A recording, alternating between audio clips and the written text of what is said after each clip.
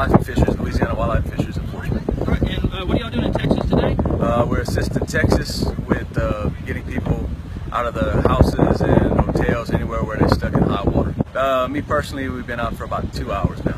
2 hours. What have you seen so far? A lot of high water, and we're having issues getting from point A to point B because there's high water on one spot. We'll go on a boat, and then it turns into dry land. So we're having difficulties. We got the National Guard coming in with high water vehicles to assist us. It's the state police in Louisiana as well as Texas state police are monitoring the highways, only letting people that need to be in.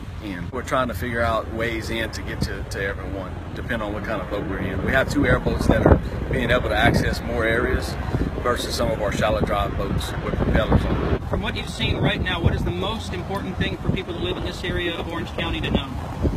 That there is high water, and we are coming to get people who are stranded. And if they can, call 911. If they are in high water, call 911 and let us know where you're at so we can get to you.